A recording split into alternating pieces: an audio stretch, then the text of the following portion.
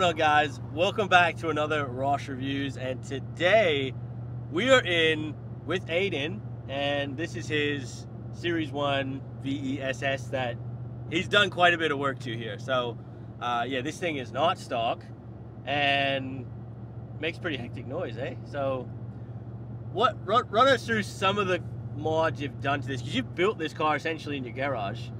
Yeah. And LSA blower, like it's got some good fruit on it. Yeah, basically, well, performance-wise, it's still stock L98, and I've just done the valve springs and head studs. It's got a stock cam still, even though it's sounds a little bit lumpy. It's actually stock, and I've put an LSA blower on it, running 11 psi, just an upper pulley, stock bottom pulley.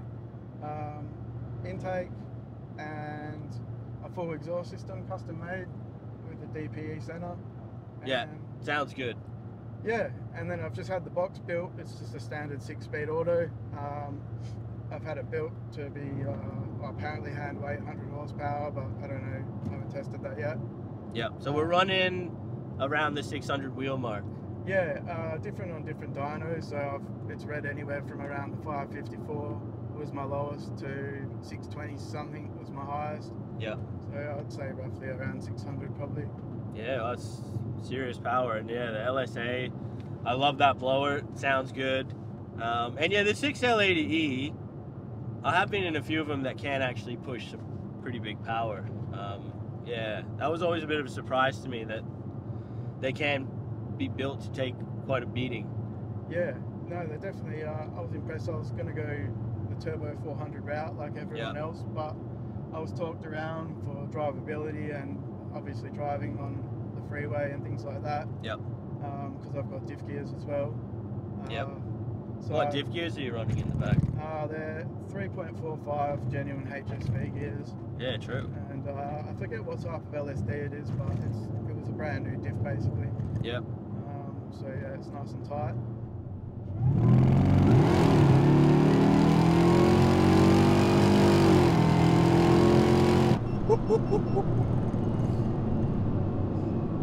Yeah, picks up quick. Yeah.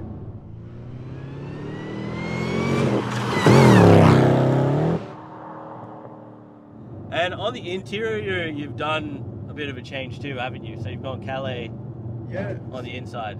So basically, I've done a Calais dash conversion. I've done the cream suede Calais door cards. Unfortunately, originally I bought all Caprice interior, which is what these seats are out of. I wanted a cream Caprice interior, but the doors are longer, so the door cards don't actually fit. True. And the seats actually needed to be modified a little bit to bolt in as well at the back. Yeah, right. So it's definitely not a straight fit, but yeah, what I couldn't put in that was Caprice. I ended up sourcing from the Calais, and then just a few custom bits and pieces to sort of make up the bits in between. Yeah, wow. And yeah, I've obviously done the whole stereo. Yeah, big stereo on the boot. Yeah, that was the last thing I did. I sort of did all the performance work, and then I did the cosmetic stuff, and then I decided I wanted a stereo, and I kind of went through about 4 different setups before I was pretty happy. Yeah. I'm pretty content with it as it is now. And is it wrapped, obviously? No, this is actually a factory original color. This is a factory color? Yeah, so it's called Kapow. Yeah, wow. Holden only brought it out for 1 year in 2007.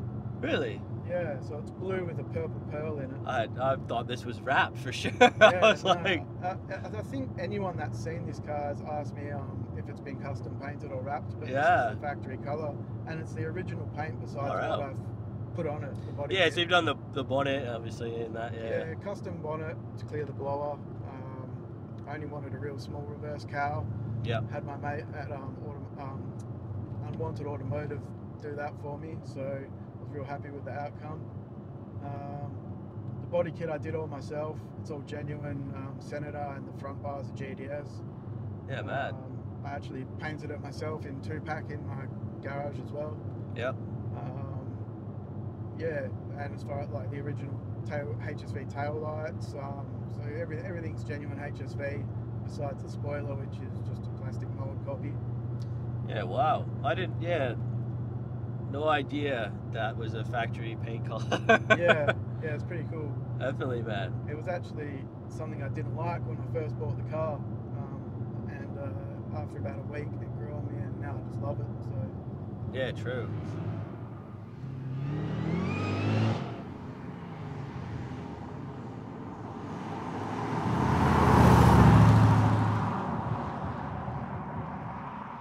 Do you mind if you share some of your story about how you built this? Because, like, I think it's a pretty uplifting story, to be honest. Yeah, I'll get into that. So basically, a couple of years ago, I went into kidney failure and started dialysis 5 times a day.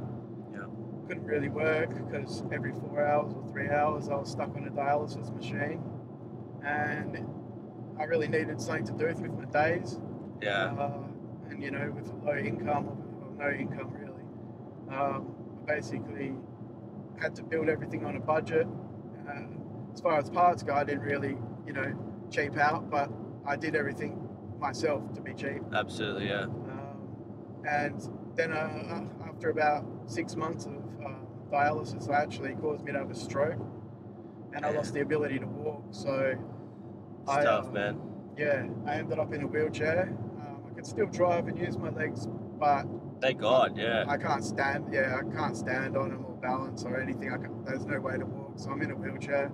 So yeah, I started building the car at that point for something to do, and so everything I've done from a wheelchair, which that's amazing, man. And then all in your garage, like, yeah, just trying to do that in a wheelchair is no easy feat, man. Even just to do it, a normal person to do all the work themselves is not easy. So yeah, and it's I've had help with friends here and there, like to help me lift in the seats or lift a bumper on or something like that. That's great as well, yeah, but of course. The majority of the things I've just done myself, and yeah, got through it eventually. Like where there's a wheel. Well, I think as well, it's just so good for mental health and everything when you're going through something like that, just to have that outlet, and that's something to do and something to work on. Like, yeah, I can really feel like even when we're sitting here driving this thing, looking at the mods, like you've really thought about this and worked on every little thing for to make it your own.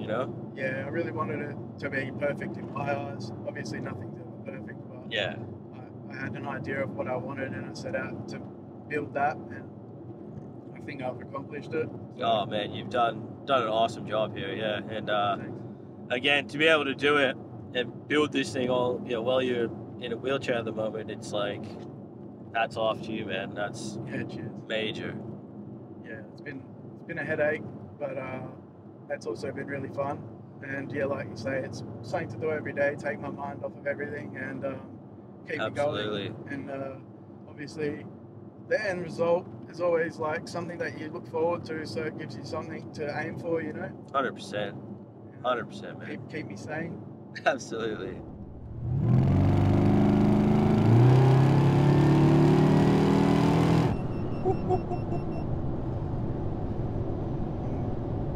Goes well.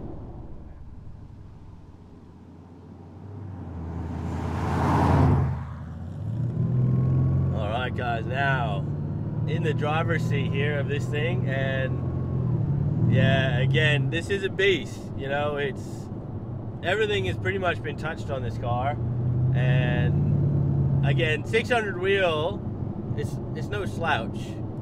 Yeah, it's pretty impressive for a stock motor. Yeah, considering you haven't really gone to town like with the actual motor, it is pretty healthy, isn't it? It is, yeah, and it's still a 98 as well. So. Yeah.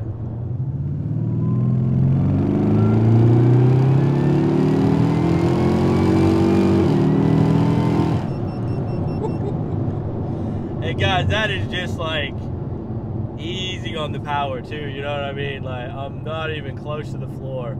And yeah, you definitely gotta feather it to keep traction. Yeah. Like, you gotta feather it, because that LSA blower just instant, I'm actually surprised. Normally people can't pick it up that quick. It's a fine line where you can, getting traction and not. Yeah. Well, I always like go on the cautious side first, so yeah. Then I slowly work into it, and it's like you can kind of tell there, like it's probably like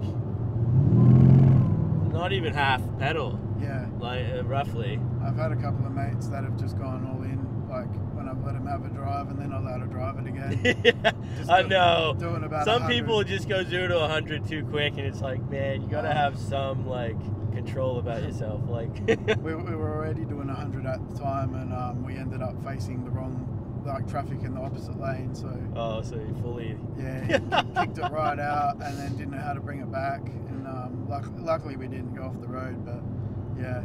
Oh my. Once it breaks, it breaks. If I go a little bit more.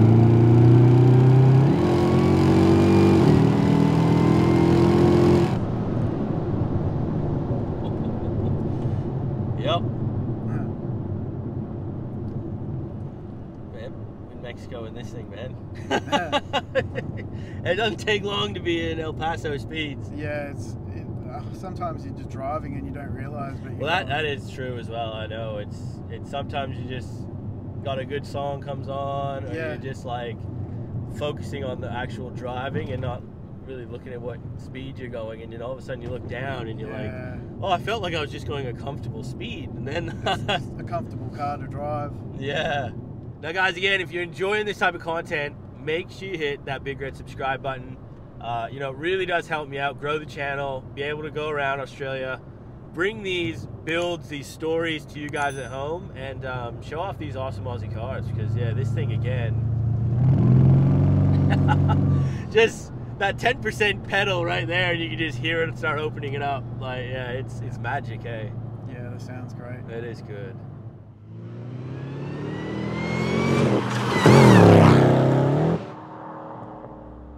Alrighty guys, now 0 to 100, we're gonna test it out here. Just gonna stop on the side of the road, and yep, here we go.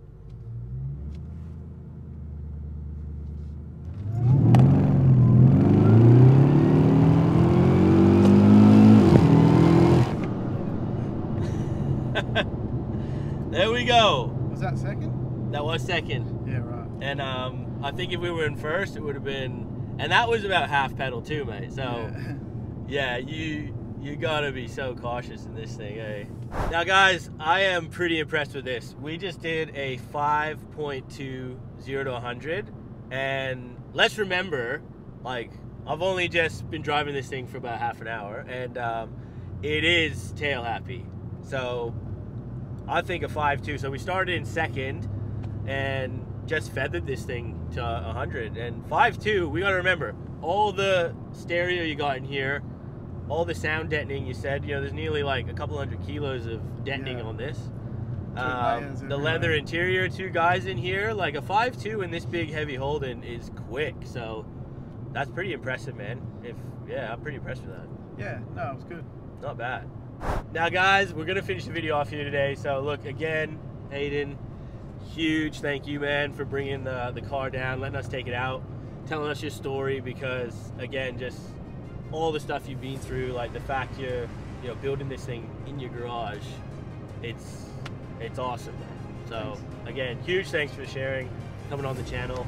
And guys, again, make sure you hit that subscribe button, hit the like button, leave a comment, and yeah, we'll see you guys on that next one. Take care, guys.